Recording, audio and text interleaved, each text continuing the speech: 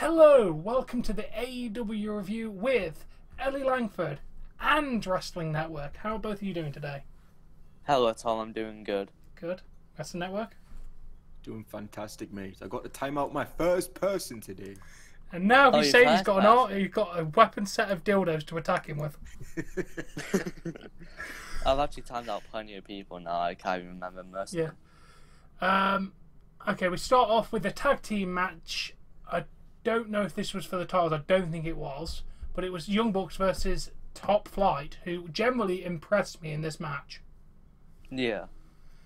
The Young Bucks managed to pick up the victory, but generally massively impressed by Top Flight.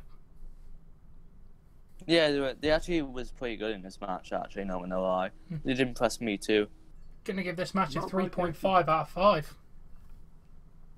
I'd maybe even give it a 3.2. I heavily enjoyed this match. Wrestling Network? I don't know what I'd give it. Top Flight, though, impressed. Haven't seen them on AEW Dark yet. Apparently they've been on there. Is that true? That's what they showed, so I'm gonna guess. So I don't watch Dark that much, though. Yeah, apparently they got hired because the Young Bucks saw one of their highlight reels on Twitter, was it? Or YouTube or something like that. But they're really impressed, and I love the fact that AEW give talent like this, who probably wouldn't have otherwise had a shot. I really, really like that. Great match from Top Flight. They've impressed. Yeah. They need to be in the running for some kind of tag team title match in the Definitely. future. I'll give it a 4 out of 5. Damn.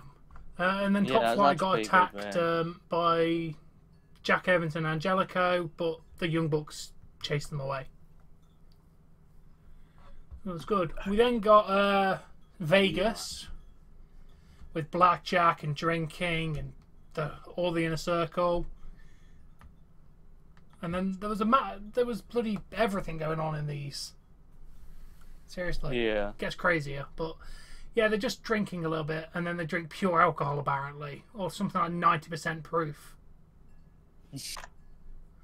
Which I don't think they did, because they'd be dead if they did that. Then, does anyone want to tell us about Moxie's promo? I think Wrestling Network should take about this, because he loved this promo. We need to talk about the Vegas thing first, mate. I love when MJF and Jericho try and one-up each other every single time. Yeah, no, I want bourbon. No vodka. No tequila. I love it. I love it. They were some of the best segments for tonight. Especially the one, well, it gets better. We'll talk about them as they come along. But yes, Moxie got a promo. So let's talk about that. Oh, this promo was great. This promo was absolutely phenomenal. One of Moxley's better promos in AEW. And we have an announcement. Apparently, I thought it was confirmed a few weeks ago. It was speculated. It's now confirmed. Moxley is going to be a dad, so congratulations to him and Renee Young. Yes, congratulations from All Things Wrestling and everybody here to John Moxley and Renee Young. Or Renee, whatever her name is now.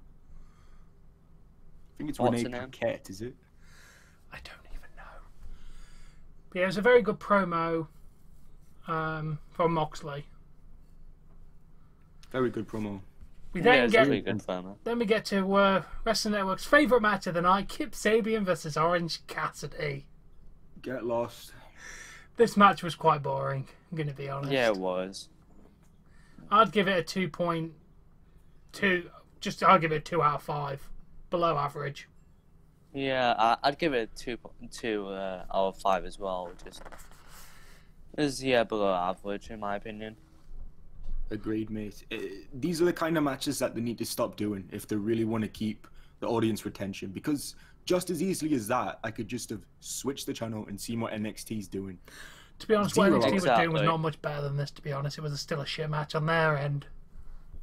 Exactly, but if I'm not watching NXT and they're putting shite matches like this on AEW, I'm going to want to turn over and see what's going on NXT. So it's just the way it is. 0 out of 10 for this match. Boring. Yeah. Yeah, it's pretty boring. We then have more Vegas stuff. We just see Elvis to start with, which was cool. The real Elvis, totally. The real one. Then we have a contract signing segment before we get to the better part of the Vegas. John Moxley does not come out because he's been attacked.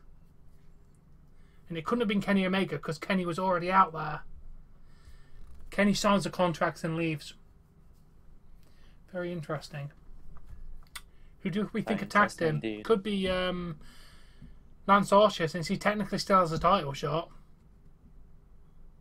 Yeah, it could be. It could be Rocky for some reason. Then in Vegas, they replicate kind of Hangover, because Jericho wakes up with the Elvis impersonator in bed, and then we see Sammy Guevara passed out in the fountain. Then we see MJF having "Sammy was here" written all over his face. Then we find chickens, and then we find Hornswoggle in a diaper. In the closet, in the wardrobe, whatever you call it. I think that was the end segment of it, but seriously, I'm going to give the whole thing like a 9 out of 10 for the whole segment. It was amazing. Yeah, it was absolutely amazing. Yeah, solid. Yeah, probably 9 out of 10 for me as well. Just loved it. I'm undecided. I can't. It's an acid trip, but I can't tell if it's a good acid trip or a bad acid trip. It was a very good acid trip. It didn't take away from the show, did it, really? That's the thing. You got to look at it and think, did this segment actually take away from the wrestling show or enhance it? And this it was one enhanced. silly, but it was a good kind of silly. So for that, I'll give it a good rating. I'll give it, go around where you put, 8.5 out of 10. Nice. What question? Was it better than the dinner segment? Yes. Okay, wow. We got Elvis and Jericho lying in bed together. And then Hornswoggle in a diaper. What more do you want? Did they smash is another question. Yes. The dinner segment was amazing, but this took it up the next notch. Okay, fair enough. Then we go to Pac versus Blade. It was a very, very good competitive match between these two. Yeah. Pac did manage to finally make Blade tap out after a very brutal contest. Yeah, I mean, it was a decent match. I'm more interested in what happened after the match. Though. Yes. Quickly rate the match. I'd give it a 3 out of 5. Above average. Yeah. I think it was a pretty solid match. I'd give it maybe 2.8, maybe. Above average. 2.5 for me. Yeah, and then Pat grabs the mic, starts talking to Eddie Kingston, Butcher Blade attacking from behind, at which point Ray Phoenix shows up and helps, but obviously Eddie and his team manage to take them down. Penta then comes down with a chair, teasing, hitting his brother, but then turns it on to Eddie and his crew. Death Triangle have reunited. Oh yes. Yay. About time. Pac's back. Yeah. Death Triangle are back. Who's not happy about it? Nobody. Everybody's happy about it. Death Lovely Triangle, stuff. we didn't get to see much from them because of the global pandemic, so I can't wait to see what they're going to do with them as a group. And now they've got Eddie Kingston, Butcher and Blade to rival with, so it's not like they're going to have nobody. They've now got a big feud with Eddie Kingston now to go on. Yeah. Do you reckon they do that 6-man tag at, what's it called, Winter Fest or whatever they're calling it? Is that what they're calling the 2nd of December show? I think it's the 6th of December. It's either Winter Games or Winter Fest. I didn't really catch it, so someone, if you know that information, leave it in the comments. It will definitely not have. It won't be having their War Games in it. I tell you that now. You thought it might have been the War Games, but no. That's just going to be what they probably call this episode, Winter Fest or something. Not bad name. That 6-man tag on that show, though, is the point I'm trying to make. Definitely. Yeah. Then we go to Jade attacking Brandy while Vicky and Nyla Rose were shouting at referees for some reason. But yeah, Jade doesn't look like she's finished with Brandy yet. I am so confused. Isn't Brandy and Vicky and Nyla supposed to be the heels? But she's getting attacked by the face, and I don't know. I generally have no idea what's going either. on with this feud. This always seems to be with the Brandy ones. They're all just all over the place with when it's Brandy booking the stuff for herself. exactly. Couldn't agree more. But then we go to the best match on the night. Definitely the best match of the night. Serena Deeb versus Thunder Rosa for the NWA Women's Championship. This match was fantastic.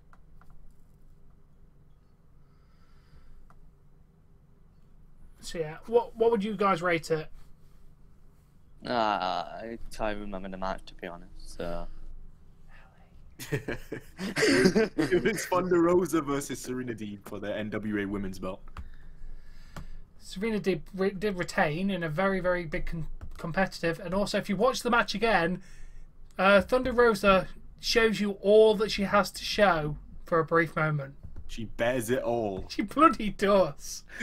Like, Jesus Christ, man. She was spread out, fucking full eagle in the middle of the ring, and basically you can see a lot what God bestowed upon her. Yes. In the center of the ring. What? I don't recommend going back and watching it. It wasn't that impressive, but definitely not. But just keep in mind when you watch the match, to make sure your parents aren't sitting next to you. The match was impressive, though. Very good match. Far and away the best match of the night. Definitely, I would give this match a 4 out of 5. Well, what happened? Serena had Thunder Rosa had a leg spread, and the shorts she was wearing slightly adjusted. She had a lip slip, basically. Oh, okay. Yes. But yes, this match was fantastic. After Rosa attacked Britt Baker. No. So I guess we're going to have Thunder Rosa versus Britt Baker, which that should be a good match. I wouldn't mind. So yeah, what do you rate the match, Wrestling Network, out of 5? I need to give Ellie a chance first. Oh, I don't remember the match. Oh, you don't remember the match? That doesn't help. I think Ellie was dead at this point, laughing to herself. I actually think I was, yeah. It was around this where you started, like, creasing for no reason. Yeah. Yeah, match gets a 5 out of 5 because I was laughing. Wow. Damn. Highest grade you've ever Perfect rated storm anything on here. No, I actually gave 5 out of 5 to Roman Reigns versus Jey Uso match. Yes, so did I. That match deserved it. No, this doesn't get a 5 out of 5. It gets a 4.5 out of 5. Damn, I gave it a 4. So we got a 4, a 5, and a 4.5. We then go to our main event, Cody and Darby Allin versus Brian Cage and Ricky Starks. The match was alright. Team Taz won. It was after the match that was more important. They beat down Cody and Darby. Will Hobbs run down with a steel chair. He then nails Cody with it and joins Team Taz. To be fair, the guy just looks like a heel. Yeah. What do you think, Wrestling Network? I'm trying to figure out where they're going with this, because now they have a full Team Taz, but they don't have a full Team Cody. It's just Cody and Darby Allin. So does Cody join up with QT and Dustin Rhodes? Potentially. I would like to see that. No, this was an okay match. Very, very surprising finish. I really thought Cody was going to turn heel tonight, if I'm being honest with you. And I even said that. But Will Hobbs turning heel, yeah, it's whatever.